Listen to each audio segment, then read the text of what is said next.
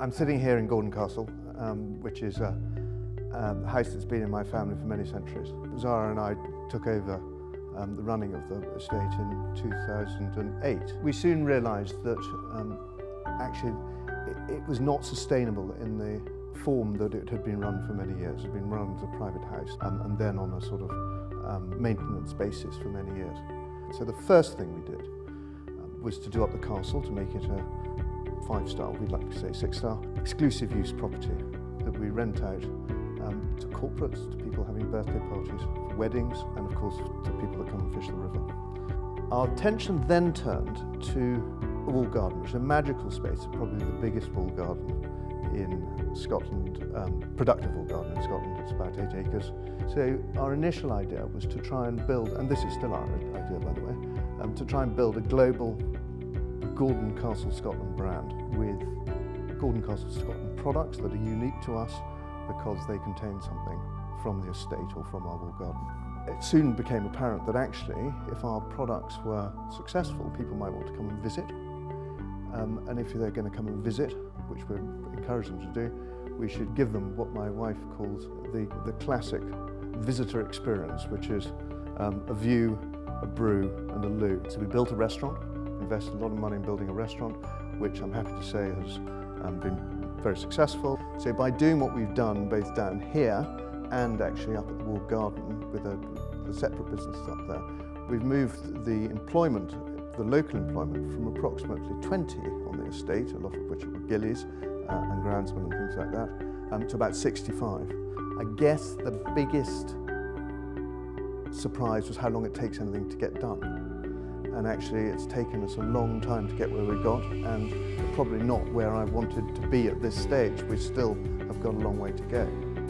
And I think I was a bit naive in that, frankly. And so naivety is good, but I think as long as you're positive about these things, you can take it to the next level and succeed. So all of us here are very much optimists and glass half full people, despite the challenges. And the challenges have been, of course, there are all sorts of niggling challenges, whether it be the planning authorities or the licensing authorities or whatever it is.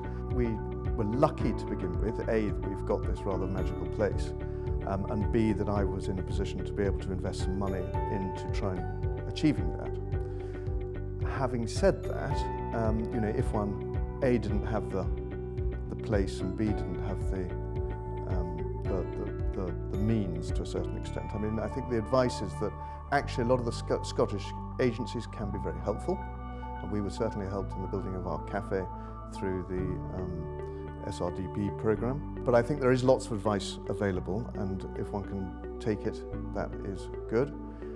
I think that one needs to probably be a lot better planned than I ever was. We have slightly done everything without any very long business plans and detailed plans. I and we have known exactly where we want to get to, but it has been slightly ducking and diving on a daily basis, which has been great, and it's meant that we can be very flexible. But I think if I did it again, we would do it in a much more ordered way. Advice to other people is that it will take longer, be more expensive, be quite stressful, and with no guarantee of success. But it's very rewarding.